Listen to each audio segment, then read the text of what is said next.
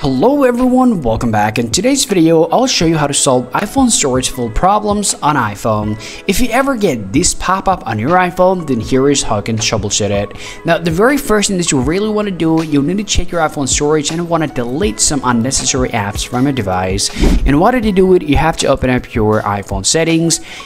You have to scroll down to General and simply select your iPhone storage. Once you come over here, you can see there are a lot of applications that you might have installed on your iPhone will be available here. So first thing that you have to do, find out the application that you don't need anymore, select the app, and tap delete application. So if you have large application that took a lot of your storage, you can select that application, you can tap upload app, then tap upload app again, and then you can simply tap reinstall app. Don't worry, this is not going to delete any of the data unless the cache and cookie, which you don't need it for the application. Once you reinstall the application all over again from your iPhone without even deleting any data, you will be able to get an access and will be able to play the games from your iPhone. The next things we are going to talk about is one more option called on my iPhone. So if you come over iPhone storage, you'll be able to see an option called iPhone on my iPhone, especially after the iOS 18 update, which will give you all the folder access, which also you can delete to get some free storage. So you can select the folder and then you can see the file here. You can tap the file or you can tap edit here, and you can simply tap minus and tap delete here, and the item will be deleted from here as well. The next things we are gonna talk about, guys, is the cache and cookie for your browser.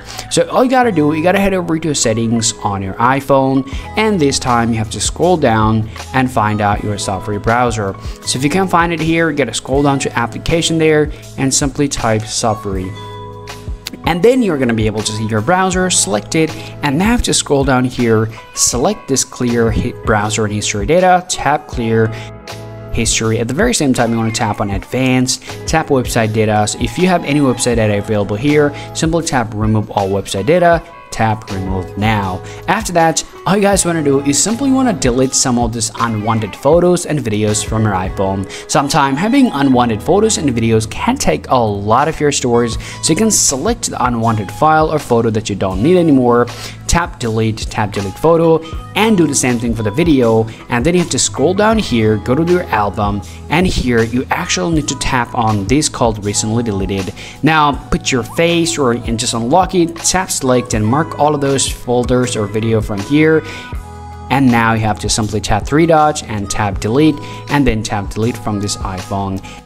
Well, last but not least thing that you guys need to do here, you need to remove the photos or videos that you might have inside of your Messages application. So go ahead and open up your iMessages here, and now select the folder or select the message that has a lot of photos or audio messages. So simply tap delete and tap delete again, and it will give you even more storage as possible for your iPhone. So after following these couple of steps, I can tell you guys your problem is going to be solved, and storage will never give you this prompt ever again. Still, if you guys have any more questions to ask, please let me know in the comment section, guys. See you all around.